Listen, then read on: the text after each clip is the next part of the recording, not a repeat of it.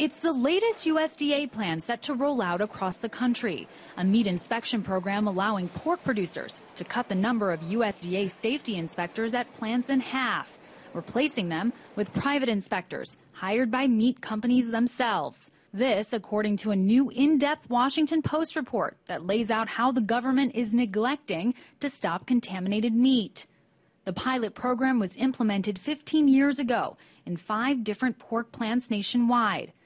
But the results of the experimental program were staggering. According to a report put out by the USDA Inspector General in May, 3 of the 5 pork plants were on a top 10 list of worst plants dealing with health and safety violations, many of which included the outright failure to remove visible fecal matter. It's a problem food safety advocates like Alexis Baden-Meyer say points to a serious lapse in regulation. We're letting the companies do the job of the inspectors and even control the USDA inspectors, control where they stand on the line and control what access they have to the plant and how much authority they have. It's a very dangerous situation when we already know we have food safety problems. Food safety problems indeed. According to the Center for Disease Control, there are approximately 76 million cases of foodborne illness each year in the United States. 325,000 of them result in hospitalizations and 5,000 of them in death.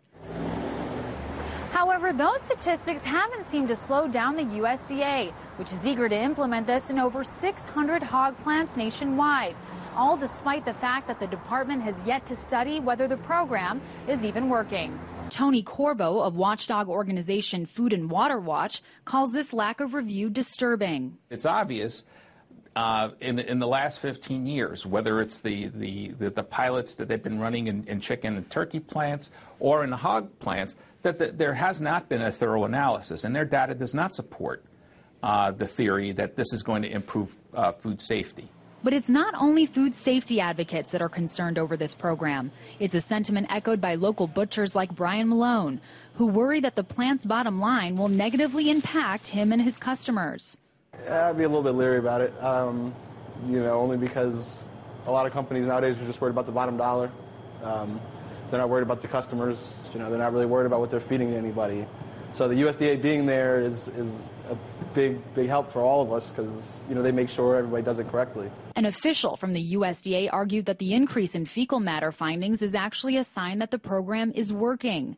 He said, "We do many more checks for fecal matter in pilot plants than we do in traditional plants. So it is not surprising that we are finding more, because that is what our inspection personnel are focusing on." Despite their insistence that the program is working, the department has finally said it will conduct a review by March of next year, with food safety advocates hinging on that as last hope of bringing this program to a halt. In Washington, Amira David, RT.